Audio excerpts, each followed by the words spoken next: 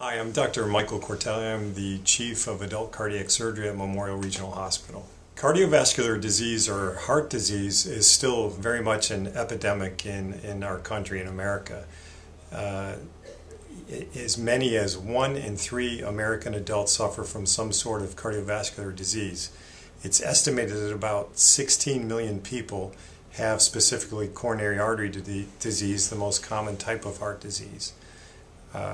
Heart disease can carry with it a number of symptoms. It can range from patients who are completely asymptomatic or who have no symptoms at all to patients who have the classic signs of a heart attack, maybe chest pain or heaviness in the chest or the neck or the jaw or the arm, and with it associated shortness of breath, sometimes nausea or sweating or palpitations.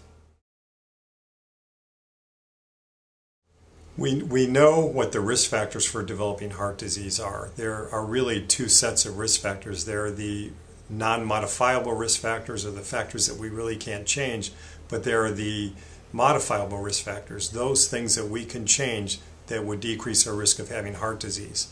And from the get-go, the 3 most important risk factors that we can alter that will decrease your heart disease over a period of time would be, number 1, a person who smokes should quit smoking, and certainly smoking cessation has been proven to decrease your risk of heart disease, and also to, if you have developed some heart disease, to decrease your risk of having more problems after that.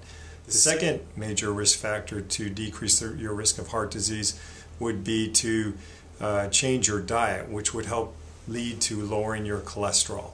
Cholesterol control is a huge factor in preventing heart disease.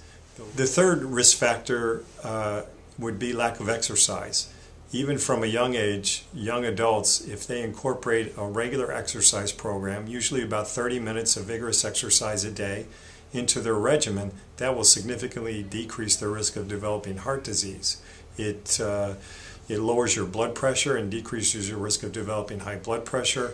It burns calories, so it lowers your weight, and also with that probably lowers your cholesterol level because you build muscle, and it just also leads to a generally healthier lifestyle.